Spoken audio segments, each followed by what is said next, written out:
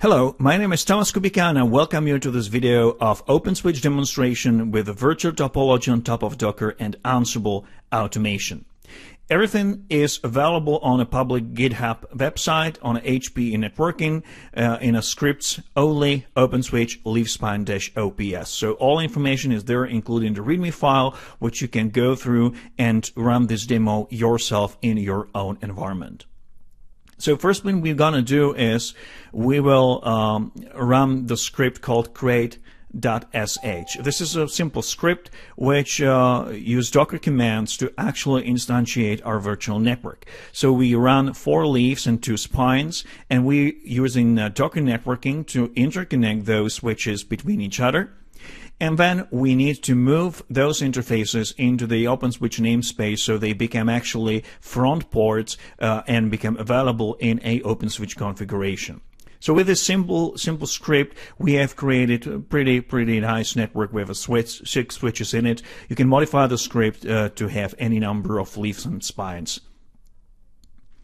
So the network will shortly be ready for us, and we can jump into individual switches and configure them manually or do things like that.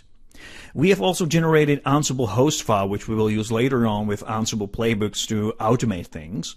But first, let's have a look on running Docker containers. So we see 6 containers running here, and we can jump into one specific container, leaf 1, and enter the OpenSwitch CLI interface, and you can see that there is no configuration in the switch currently. So let's now use Ansible Playbook to test connectivity. So test that Ansible is able to reach the switches and we are able to parse information about OpenSwitch version. So as you can see, all the 6 switches are running and we are able to get the version.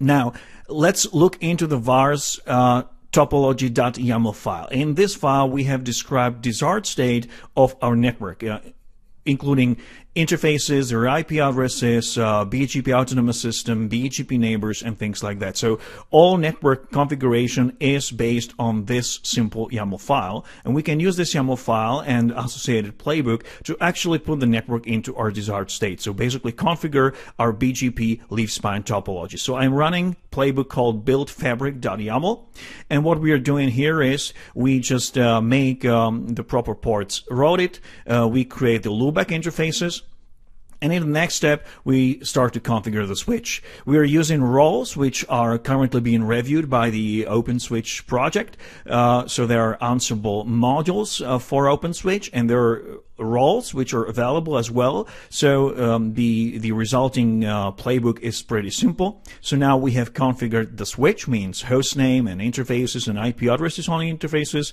And now we're in the step of building up the BGP fabric. So we are setting up BGP routers, setting up neighbors and things like that. So as you can see, script goes pretty quickly through the network and will ensure that the network is in a desired state, so our fabric is actually working. We can jump directly into one of those containers once again and to move into the OpenSwitch CLI. And let's do show run to see the configuration. So now we can see the switch is configured properly, and we will also see some BGP neighbors listed here. So let's go away from the one specific switch, and we can now use another Ansible playbook which I've created, which is used to actually test the fabric. In the test fabric.yaml, only thing we do, we check that we see the BGP peering being established. So instead of going one by one to every individual switch, we have run through the network topology and we see that everything is fine. So all the peerings are in an established state, so our network is ready to go. It can be virtual network, as in our case. It of course can be physical network. Now let's jump into one specific switch and let's do some nasty thing. Let's do some configuration error. So this is a configuration which is the desired state configuration, and now let's modify it. So I will change the remote AS number on one of those neighbors. So I will remove this one and I will set some wrong autonomous system number here. That's an error. The connectivity between leaf 1 and the spy 1 will break, of course. So I can actually show it to you.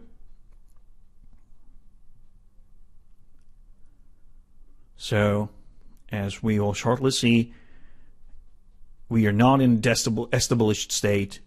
Our BGP is not working properly.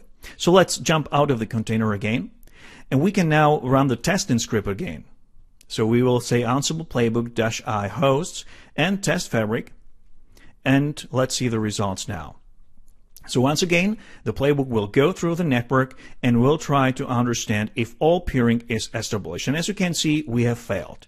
We have failure on spine 1, and the peering to 10.0.1.0.1 is not in an established state, it's in an idle state. So it is not working. We have broken our network configuration.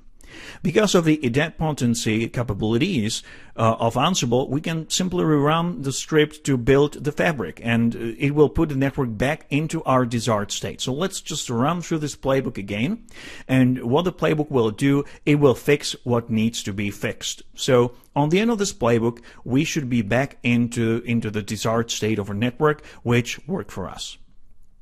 So the playbook now goes through the configurations, and if there is something that needs to be changed, it changes the configuration. So let's wait a while. So we configure the switches. You can see OK here, which means that IP addresses are OK. So the playbook didn't have to do some changes here. Let's configure BGP now.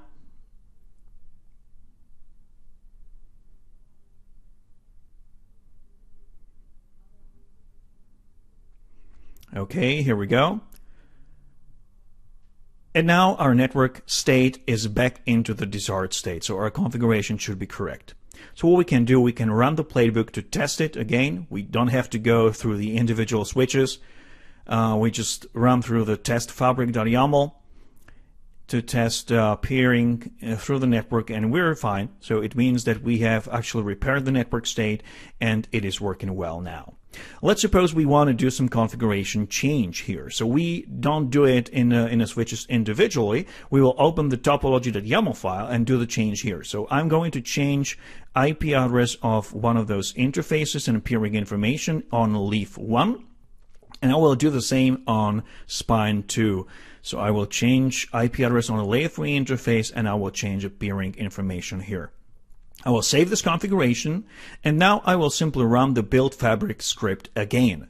Now, because the topology file has changed, we have a new desired state, so the script will go through the configuration and ensure that our network is in a desired state. So it will basically change what needs to be changed based on the changes we made into the topology.yaml file.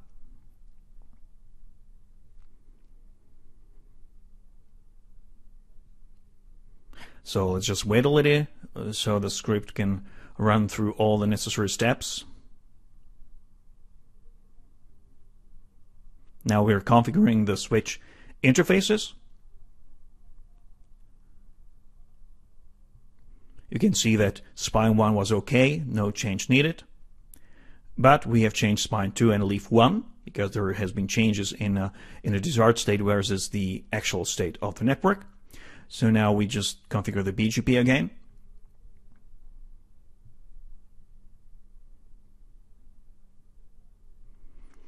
And now the network should be in the new desired state, including our configuration change. So let's just run once again test fabric script or playbook to see the BGP peering is established and that IP address of the peer has actually changed. So let's wait a little. Here we have an output. Everything is okay, but as you can see, we are using different peer IP addresses here. So which means that we're running network in the new desired state configuration, and of course everything is established, so the network is up and running.